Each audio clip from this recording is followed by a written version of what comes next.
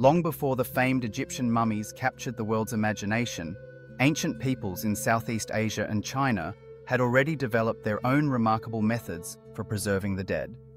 Recent research reveals that these communities practiced mummification by smoking bodies over fires more than 10,000 years ago, predating similar traditions in Egypt and Chile.